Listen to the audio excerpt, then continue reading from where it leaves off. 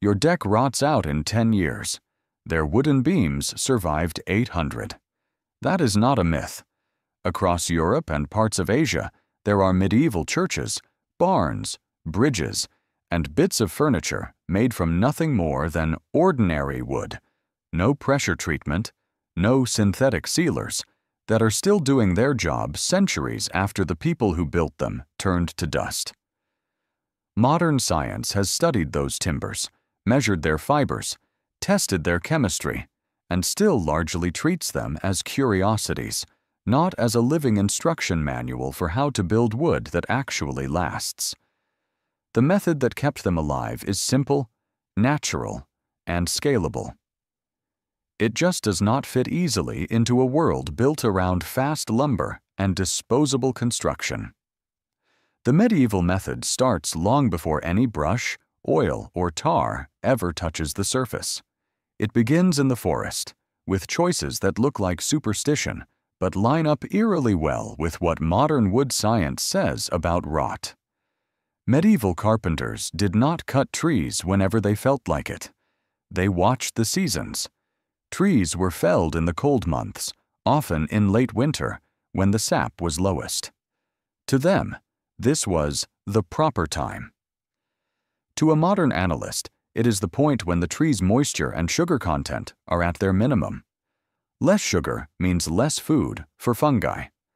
Less internal water means less movement, fewer cracks, and fewer entry points for decay. They matched species to job, favoring dense, slow-grown oak, cypress, larch, and other naturally durable woods for the pieces that had to survive the longest.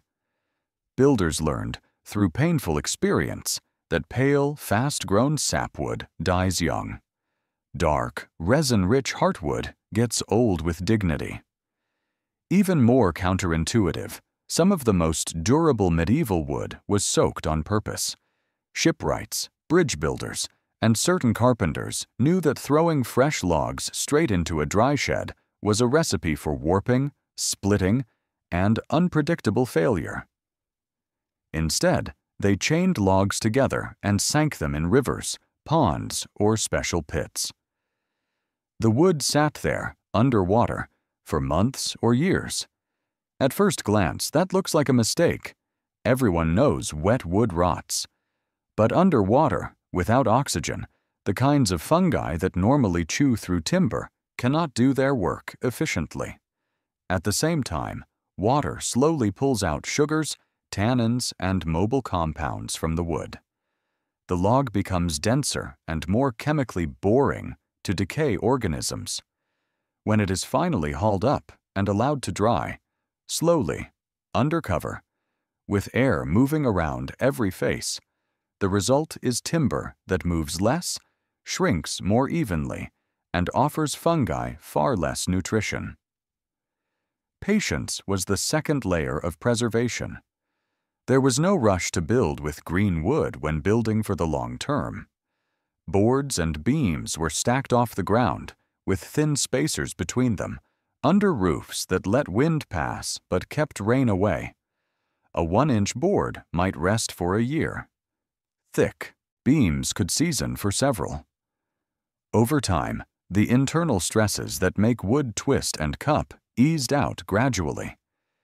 Any early fungal attack was slowed by falling moisture levels and regular airflow. The outer surfaces hardened and acclimated before load-bearing began. In an age without moisture meters, peasants used weight, sound, and feel.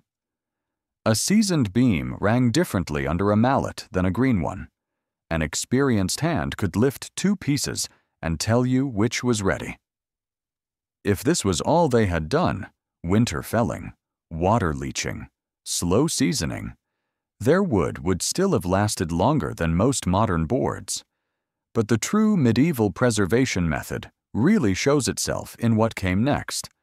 A way of saturating the wood with natural substances that turned its own structure into a long-lived, layered defense. At the heart of that method is something sticky, dark, and strongly scented: pine tar.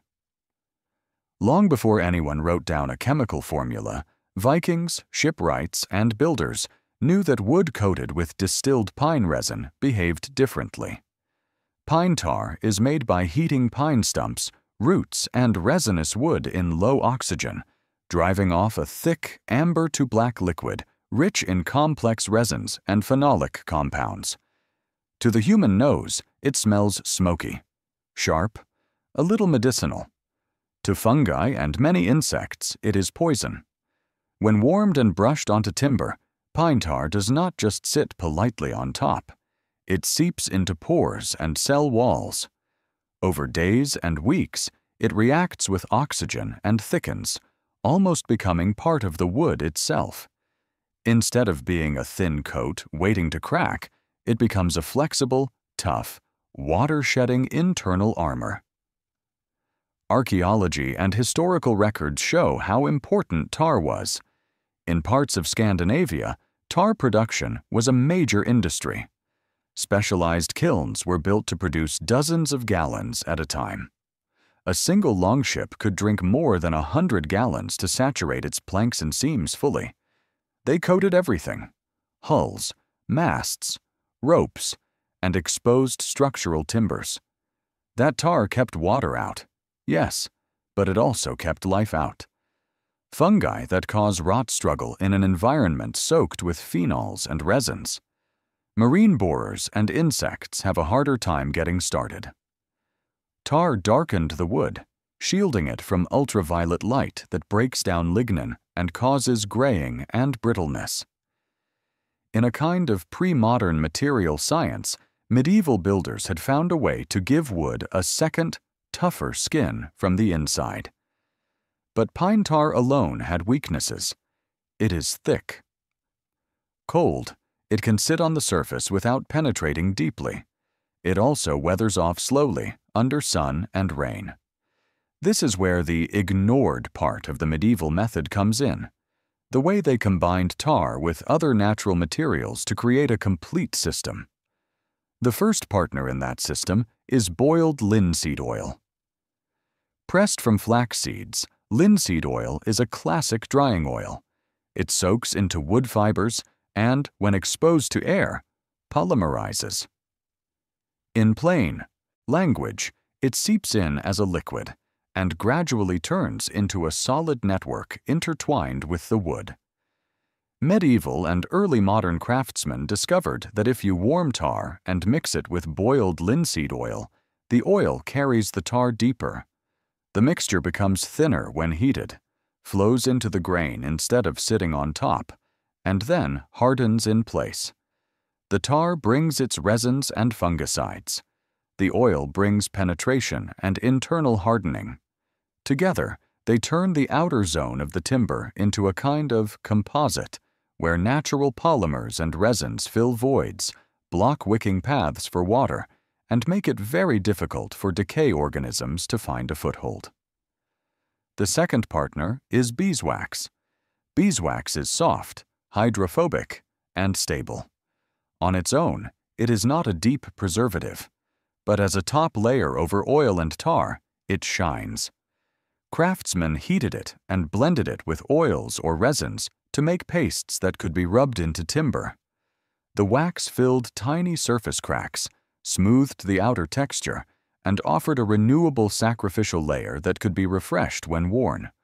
Water beaded on waxed surfaces. Dirt and spores had a harder time sticking. Underneath, the tar and oil saturated zone continued doing the heavy preservation work. Wax turned the system into something maintainable.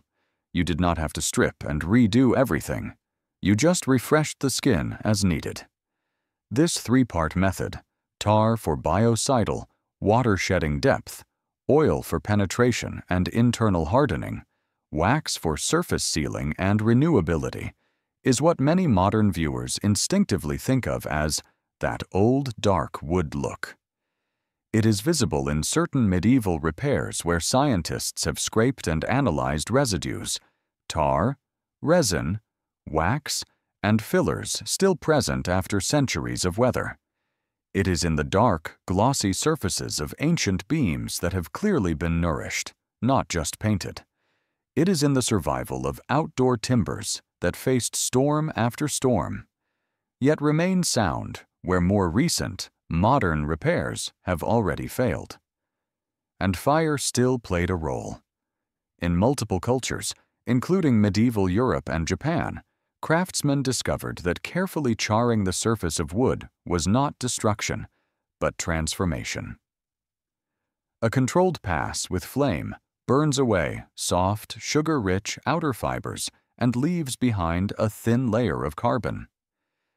This carbonized shell is unattractive to insects and fungi, absorbs and releases water more slowly than raw wood, and resists ultraviolet damage better. It also forms a rough, porous skin that is ideal for holding tar and oil. A charred and tarred post in the ground can last far longer than one simply cut and buried. The fire sterilizes the surface. The char layer slows water movement. The tar and oil fill what remains. For medieval builders dealing with fence posts, piles, and lower cladding in wet climates, this was not an artistic flourish. It was a survival tactic for their structures. If you strip away the romance, the medieval method looks like a neat stack of physical and chemical advantages. Start with wood that is naturally more durable and less nutritious to rot organisms. Remove extra sugars and equalize moisture slowly so the wood is dimensionally stable. Impregnate the outer zone with a deep, flexible, biocidal resin carried by a drying oil. Seal the surface with a waxy layer that sheds water but does not trap internal moisture. Where needed, pre-char the surface to create a carbon buffer and better key for the mixture. Design the structure so water drains away, end grain is protected, and sun exposure is moderated. Every step seems small. Together, they produce timber that can shrug off centuries. Modern science has not truly ignored these methods in the sense of never looking at them. Researchers have analyzed archaeological wood, measured its mineral content, its residual lignin, its microstructure. Conservators debate the best ways to stabilize waterlogged beams pulled from old wells or shipwrecks, but the specific medieval practice of saturating building timber with natural tar oil wax blends and using fire as a preparatory tool has never become a mainstream industrial standard. It is too slow. It is too dependent on careful craftsmanship. It does not fit into high-speed production lines churning out uniform planks designed to last just long enough to keep customers coming back. Instead, we invented pressure-treated lumber, soft, fast-grown pine and spruce infused under pressure with copper-based compounds, fungicides, and other chemical preservatives. These timbers do resist certain forms of decay and insect attack, at least for a while. But they also bring toxicity concerns, disposal issues, and a familiar pattern: coatings that crack, joins that trap water, and boards that still twist, cup, and fail because the underlying wood was never allowed to be stable in the first place.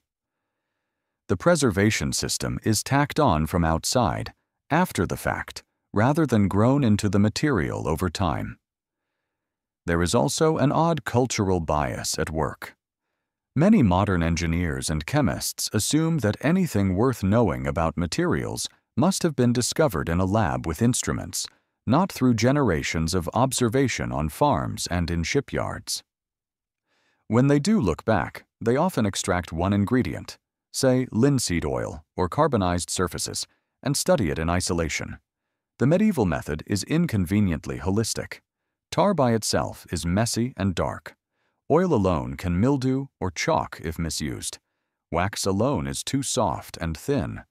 Fire alone, uncontrolled, is just burning. The brilliance is in the way they are combined and applied to already well-chosen, well-seasoned wood.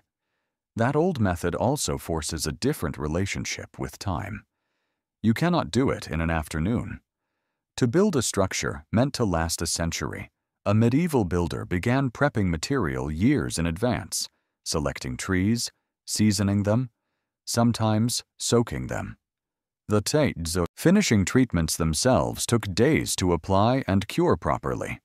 Heating tar, thinning it with oil, working it into warm timbers, letting it set, then waxing and buffing. This is not compatible with build now, sell now economics. It is compatible with a worldview in which your grandson will still sleep under the roof you raise, and your name may be forgotten, but your beams will hold. If you are a curious, practical, slightly nostalgic viewer, the interesting question is not, why don't big companies do this? It is, which parts of this can I steal for my own projects? You probably cannot haul oak logs into a lake for 3 years, but you can be choosy about species and sourcing, favoring heartwood from naturally durable species. You may not have a tar kiln, but real pine tar and boiled linseed oil are available from traditional suppliers. You can warm them gently, blend them in sensible proportions, and brush or rub them into wood that has been allowed to dry thoroughly. You can follow with a beeswax-based top coat, renewed every few years. For posts and lower cladding, you can experiment with careful surface charring before treatment, watching how it changes water beading and weathering. You can also design as they did. Lift wood off the ground on stone or concrete, protect end grain with caps or overhangs, and give water a clear escape route from every joint. The forgotten method is not a magic paste that forgives bad design. It is a powerful multiplier for good design, turning a thoughtful structure into something that feels strangely immune to time. Modern science did not so much ignore this method as fail to translate it into the language of industry. To a laboratory, pine tar is a complex mixture of organic compounds with variable composition. To a peasant or shipwright, it was simply what worked, proven on ships that crossed oceans and on roofs that saw dozens of winters. To a chemist, beeswax is a mixture of esters and long-chain molecules. To a medieval finisher, it was the final polish that made rain slide and hands glide.